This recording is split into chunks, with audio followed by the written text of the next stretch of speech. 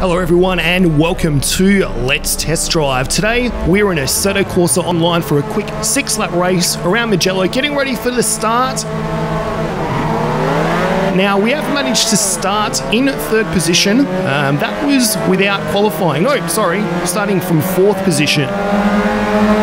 Now this is going to be a 6-lap race in the Mazda MX5 Cup cars. I'm not really familiar or used to these cars. I still kind of am learning them. So into the first corner, we're just going to see and cross our fingers that we are going to keep this car together and not make any errors, and hopefully challenge these 2 lead cars, possibly for an overtake within the next lap or 2. I am always a little bit quicker in the opening laps. Not sure if that's due to tyre temperatures or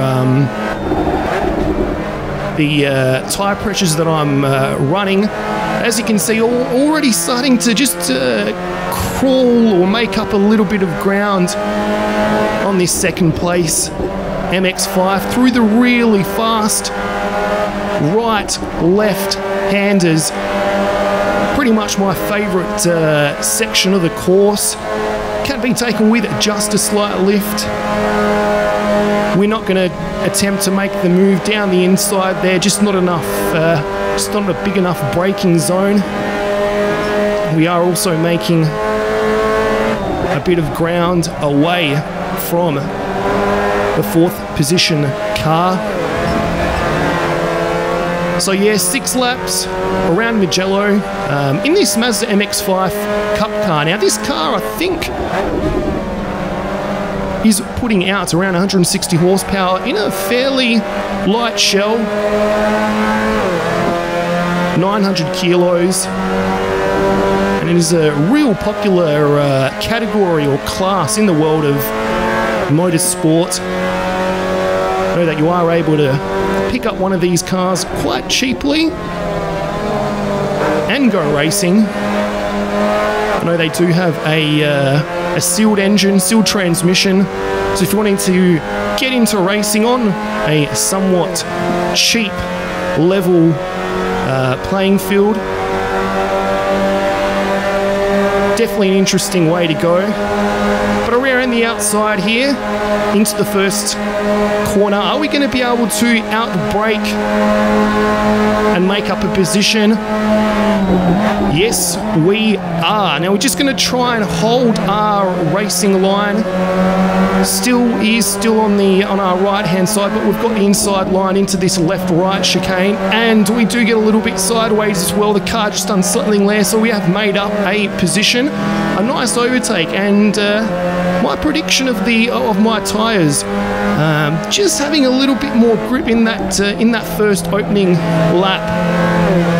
I'm just going to really cross my fingers and hope that tyres just hold together into this very fast right hand. It's just going to lift, and we've got the leading car has gone off. So that fast right hander taking a victim seems to be quite a common area where you see a lot of cars going off. This section, can we take it flat out without lifting? Yes, we can. So the Mazda MX5 definitely having a lot of grip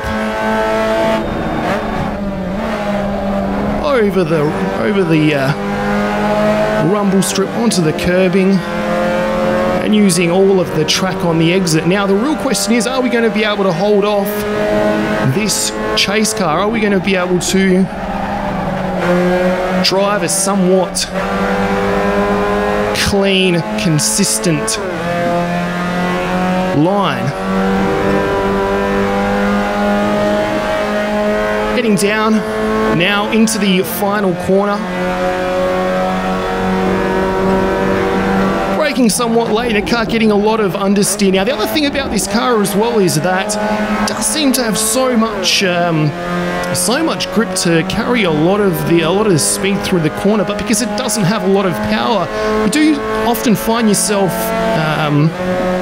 not having enough speed on a corner exit like right now. We've really got that second place MX5 bearing down on us, and it seems like he's attempting the move on the outside. I'm definitely not going to give in here and just brake as late as I can.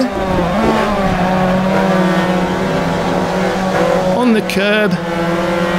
He's still on our left, and it seems that he's got us. So he has made the overtake. And we receive a slight tap from that white MX5. Now, I'm not sure if that was a clean... I'm not sure if that was a clean overtake. It was quite unexpected. I'm not really sure if that was an overtaking area, or an overtaking area that can be pulled off successfully. I mean, if that was we were in an open wheeler or an open wheeler, that may have ended quite badly. What I'll probably do is I'll have a look at that overtake at the end of the race, see if it was. See what happened. But as you can see, we are making up a little bit of ground here. And a lot of oversteer as well. We managed to keep the throttle in and lose a lot of time there. Trying to be a little bit too overconfident and losing a lot of ground. So I guess what we're going to see now is whether I'm able to, or see how fast I'm able to make up the that lost ground. So third lap, third position. We did start from third position, so we are going to see a fight right in front of our eyes between these two leading MX5s, and it seems that the white MX5 has gone into the lead. I'm not sure if that was a lift by the purple MX5.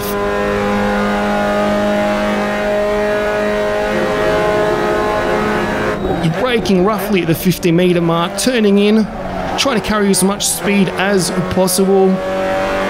Really wide on the exit there, and hopefully what's going to happen now is that these two cars are going to hold each other up a little bit, which might give us a bit of an advantage.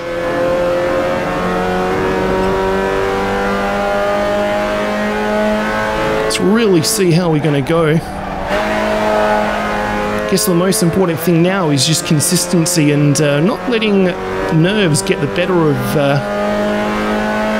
get the better of you in a situation like this. It's really easy to just brake, a few meters later, and it's just that that difference can be the difference between making a corner nicely and not making the corner at all. So fourth lap, third position. We've got 11 seconds to the car behind us.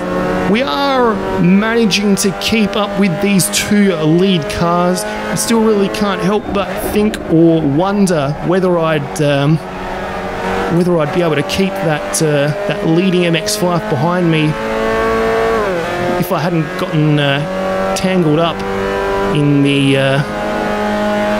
overtake, that fight for first position. So here we go into the final corner, a little bit wide there. Let's just see if we can keep the accelerator mashed and carry a lot of speed for this main straight, making our way onto lap 5, 6-lap race. Seems we've already got two cars in the pits as well. Or are they just joining? And the two lead cars fighting it out. We've got the purple one on the outside. What's going to happen here? Hopefully this isn't going to end badly. Seems like they have gotten cleanly through that corner. That's another thing as well. these minor rating servers do seem to produce quite a consistent level of clean driving and clean overtaking. So if you ever are wanting to find or attempt to find clean racing at Assetto Corsa, I definitely recommend you attempt to join and race in a minor rating class server.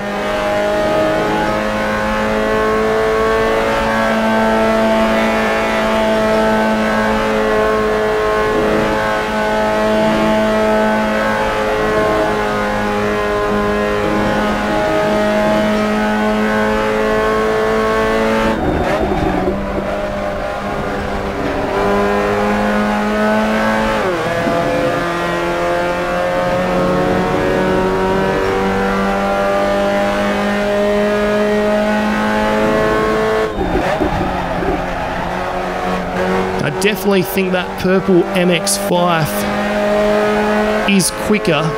It just doesn't seem like he's got that extra little bit of pace to make the overtake. What we'll probably find is best opportunity is really going to be into the first corner. So here we are coming around the final corner onto the main straight. Now let's see if he's got a run. Yes, he has. You can see him tucking in behind the slipstream. And this is looking like a pretty decent lap to me as well.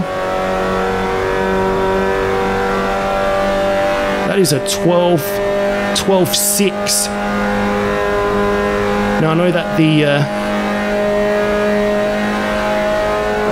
purple MX5 Marty has done some seriously quick laps in this MX5 around this circuit. I think he has dipped into the low 11s, maybe an 11.2 or an 11.3. With that being said, managed to gain a bit of ground on this final lap. So we're gonna see how we go here. Are we going to be able to make the overtake, or are these two going to get tangled up, fighting with each other? My favourite part of the track now is fast right, left section, only requiring a little lift to get the front end tucked in and turning. This section flat out. So if we'll make up any ground here,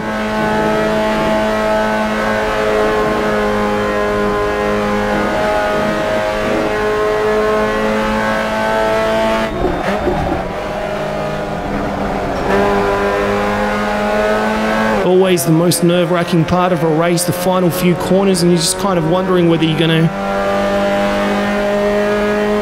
pull off a move or whether they're going to make an error and maybe hand you the win. They are definitely slowing down now that they are fighting with each other.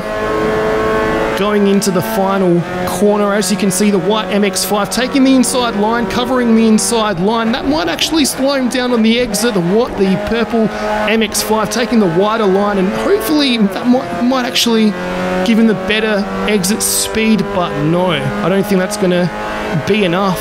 So there you have it.